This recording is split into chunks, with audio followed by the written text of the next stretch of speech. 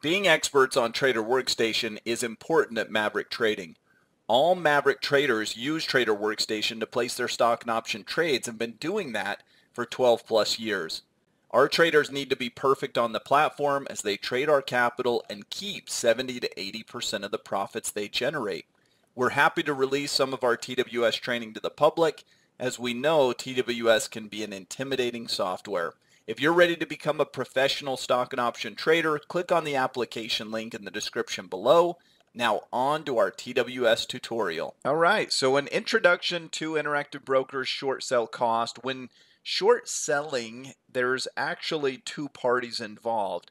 Short selling is the literal borrowing of shares and selling them in the market. So if you are the short seller, there is a cost associated with that. However, you can be the lender of those shares. So you can sign up to be a lender at Interactive Brokers, have your shares lent out and actually receive some income. So the short seller does pay.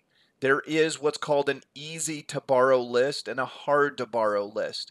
You can get an easy to borrow list at your broker. So contact them, say, I'd like the easy to borrow list. It will have thousands of companies that you can go and place a short sell and the trade will go right through, no problem whatsoever.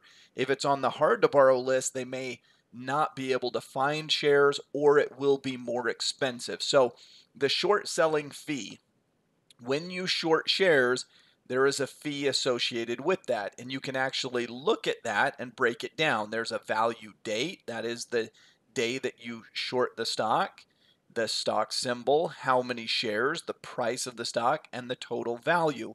In this case, this person has shorted 15,000. So they have borrowed the shares, sold them short. It's $15,000 at a fee of 0.25. That is basically 10% a day is what that calculates to.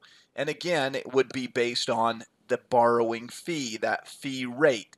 If it's on the easy to borrow list, your fee rate will be lower. However, if we come down here to the hard to borrow and we do an example, notice the fee rate is considerably higher.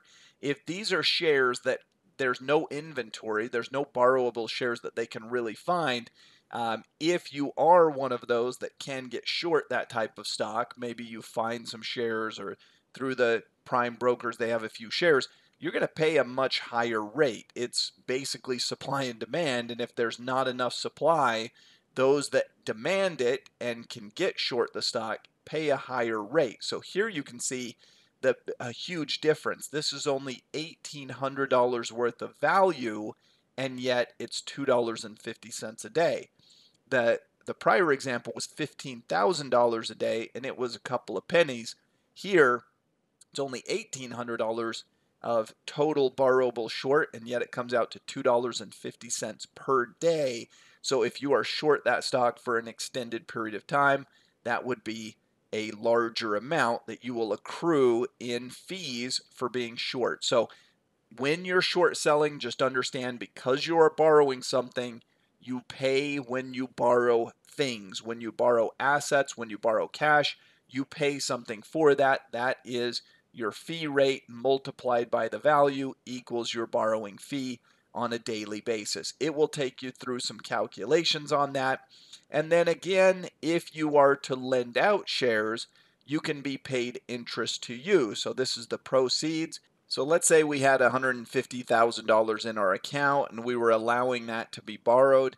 You'll notice the blended rate here. The first 100,000 you don't receive anything, but anything above that you get paid the interest and the amount accordingly. So you're collecting 4% basically at current levels based on the 50,000 that you are lending out to allowing them to be shorted.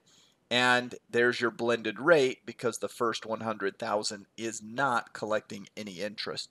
You're only getting the 4% on 50. So on the combined 150, that's the amount that you're collecting, and you can calculate those. Now, that's something nice that IB offers. Not all brokerages do that, which is another stream of income. If you're just going to sit there and hold that stock anyway and not do anything with it, if you're a buy and hold investor and you're sitting there holding $200,000 worth of whatever XYZ stock and ABC and all these different positions, if you lend them out, you don't collect anything on the first 100,000, but you collect interest at about 4% on anything above 100,000 of the stocks that you're lending out. That can be at least something. It's another stream of income while that stock's just sitting there, and you don't lose your stock. There's no risk to your stock being lost in any way, shape, or form. And if you ever wanted to sell your stock, you can go and do that, and they will return the shares and so forth. It all happens behind the scenes, but this is another way that you can generate some income. And for the individual investor, a lot of brokerages do not do that and do not pay you anything. So that's a nice feature at Interactive Brokers. So in summary, when you are short selling, you are borrowing, so you pay a fee. If you allow shares that are sitting in your account to be borrowed, you can collect some interest. Hope you enjoyed this video. We'll see you next time.